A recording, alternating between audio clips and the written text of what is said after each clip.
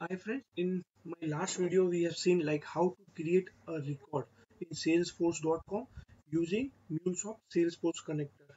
Okay, okay. And in this session we will going to see how to query a Salesforce using Mulesoft Salesforce connector. Okay, so we will going to see that. We will directly start with the demo. Uh, Let me start with demo.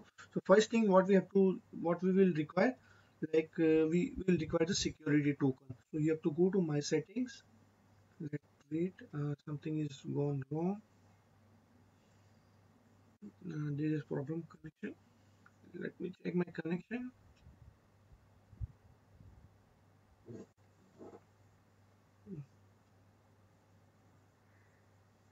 Let's wait. Okay, so you have to go to personal. Under personal you have to go to reset my security token. Once you click on reset, it will send a security token on your email.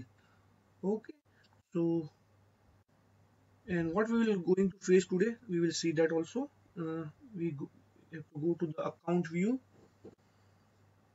Let's click on this. We have to go to accounts and go. Okay, so we will going to search this data. Let me start with project directly. File new. I'm sorry, file new project. I will say SDFC query app. I will say finish.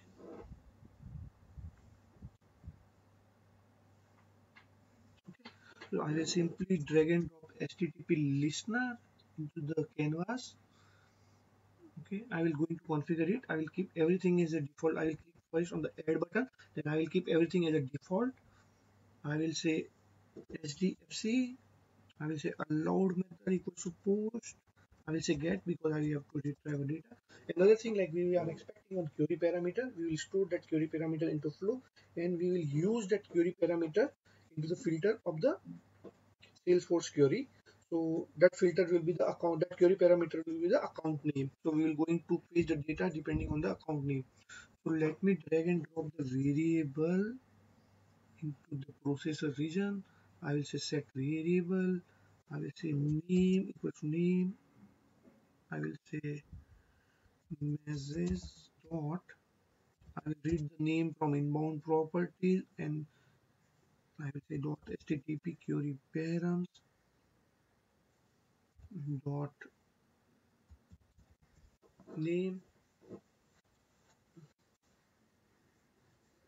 Okay, so this we have read, we are storing our query parameter. Then I will going to drag and drop Salesforce connector.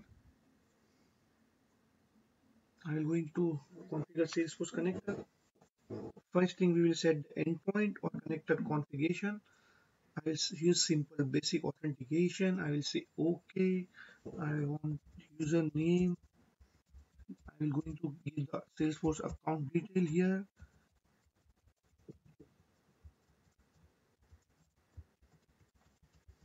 Okay, we will require security token. Let me copy the security token from my email. I have, this is my security token.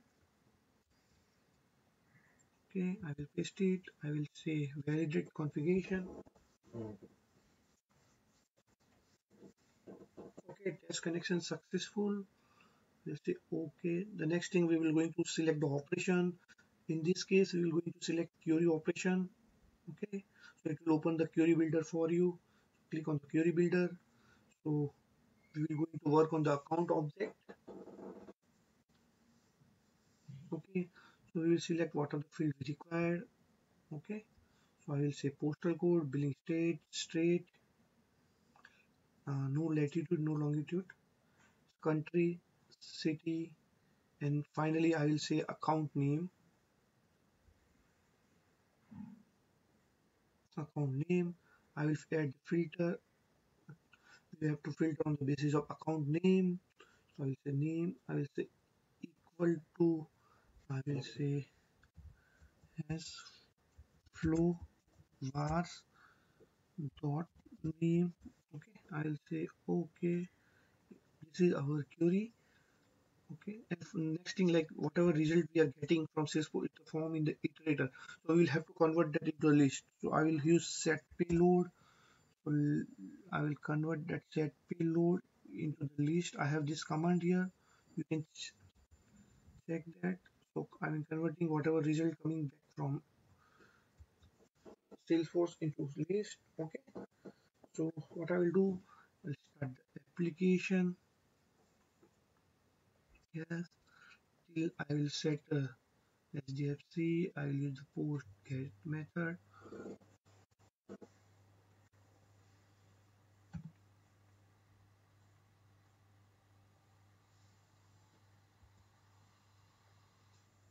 Let application get deployed.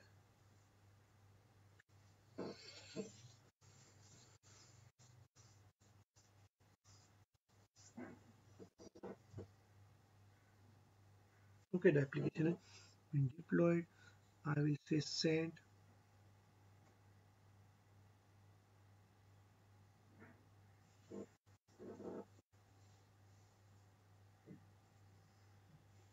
Okay, we got a result, but that is not in the proper format. See, we got a result in the form of the collection object. This is okay. So we have to convert that object into either XML or either JSON. So we have a transformer object to JSON. So I will drag and drop object to JSON after payload. I will save it again.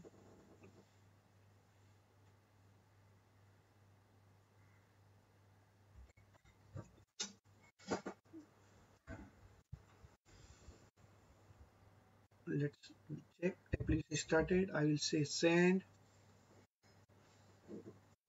This time we got a result in the proper format. See, what is billing India, Mumbai. We can verify same thing into the Salesforce. I will go to J. See, Jitendra Mumbai 40710 India Baker Street. So whatever, see, we got that result back. Okay. Now we will see the like operation also. I will say Salesforce. I will go to query builder. Instead of equal to, I will use like. Okay. So let me check. I will use, okay. So I will save it.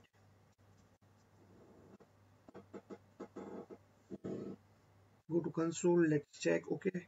So instead of Jitendra, I will use bond. I will send it. Okay, there is a no result. Okay, we have done some mistake here. We have to put some percentage at start and end. I will put some percentage.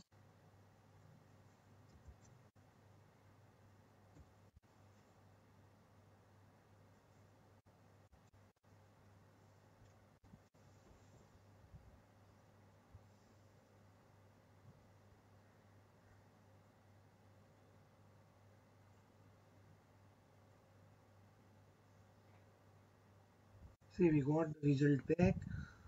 See, okay, James Bond, this bond. We can verify that also into the Salesforce. See, James Bond, this bond. We will go to we will going to get a more results. There is a no result here.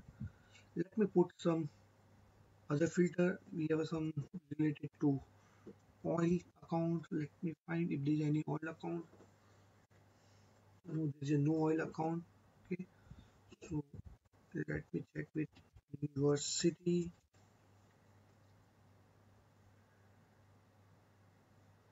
Okay, these are all related to university. We got the record. Okay, this is how you can query your Salesforce. Okay, using Mulesoft Salesforce connector. Thanks for watching video. Hope you enjoy.